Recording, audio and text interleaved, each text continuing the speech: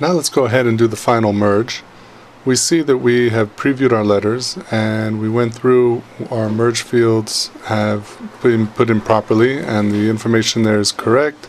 All our commas and dollar signs and everything that we want. We can go ahead and review that. We see that the letter is in order.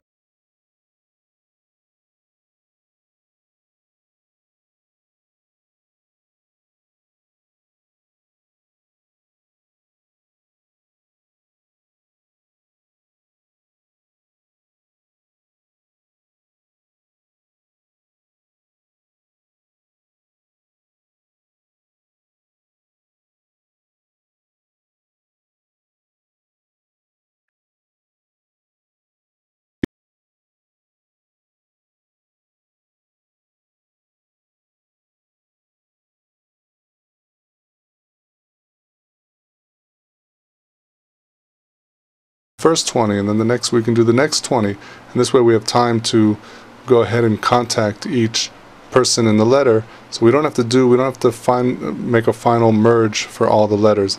So we can also go back now and look through. If we go to the previous step and of looking through the letters, we can actually go and see which ones we want to delete or which ones we should keep or not keep.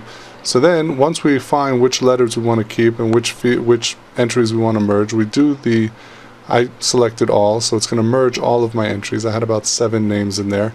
And now we see what that does is it creates a file, and that's going to create a file with a letter or a page for each entry in my database. So here, this file really consists of 7 pages or 7 letters, and each name is there. This is actually the final letter that that's going to be printed and it's going to be sent.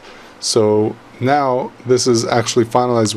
If we wanted to make changes, we'd have to make changes to each individual letter. Now let's say we don't like what came out or we made a mistake in the final merge, we can go ahead and delete that merged file, and then we're back into our main body of our letter where we can start editing again and start looking over other things, and we can make changes and then go ahead in the end and do another final merge.